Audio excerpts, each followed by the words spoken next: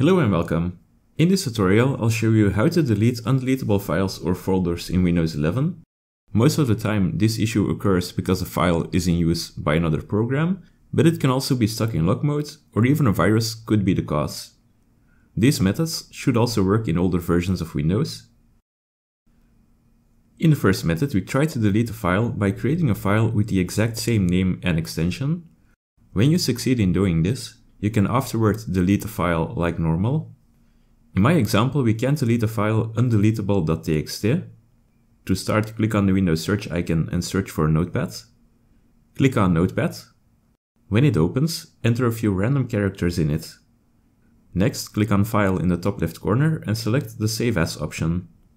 Continue by navigating to the location of the undeletable file. Change the Save As type to All Files. For the file name, you need to enter the exact same name and extension as the original file that you want to delete. You can do this by clicking on the file. Before you save, you need to add quotation marks at the beginning and end of the file name. Click on the Save button. When you do this, you get a warning message that the file already exists. Of course, click on Yes to continue. With some luck, the undeletable file is replaced by the new file. You can now delete the new file as normal. In the next method, we delete a file by using force delete in command prompt. This works for most files. However, if you want to delete a folder, skip to the next method. Click on the Windows search icon and type in cmd.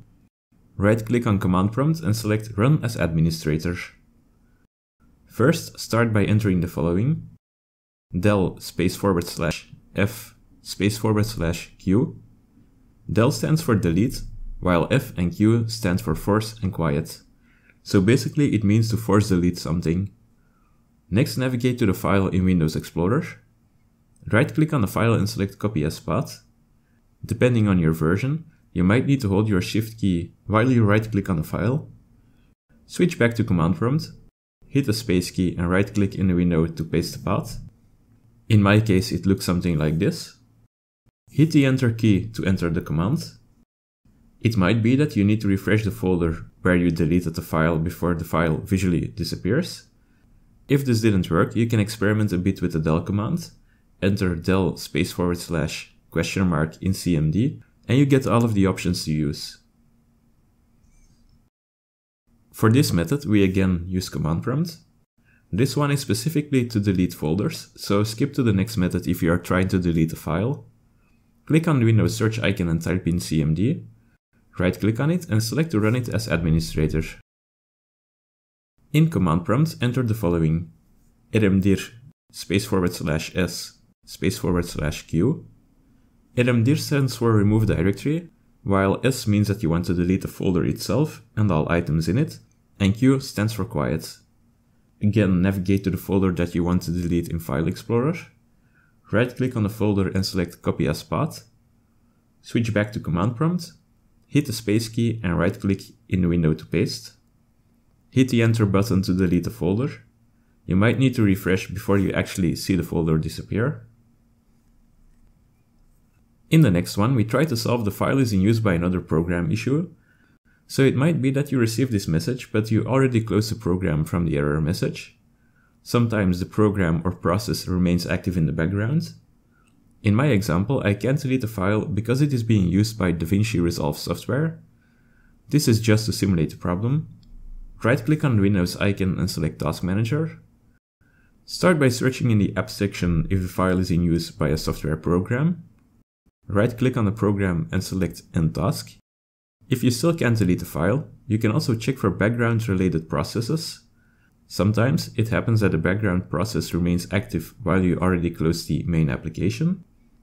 If none of this works, reboot your PC before you continue to the next method. The next method is a short one, but it can work, so I had to include it in this tutorial. We force delete a file or folder by using a program like Winrar or 7-zip. Most people have one of these softwares or an alternative. If you do not, I advise you to go to the Winrar website and download and install the latest version of Winrar. When you have the software, right-click on the file that you want to delete and select Add to Archive. This opens the General Settings menu. Here you need to check the box next to Delete Files after archiving. After that, click on OK. Hopefully the file is now deleted. If not, continue to the last method. I avoid installing additional software when I can, but sometimes we run out of options. In the past, I've had a good experience with IObit Unlocker. It's free and easy to use. Once you have installed and opened IObit Unlocker, navigate to the file that you want to first delete. Simply drag and drop it into the Unlocker window. Check the box next to Forced Mode. This ensures that all related processes are closed. After that, click on Unlock. If IObit Unlocker was successful in unlocking the file, you can now delete it as normal.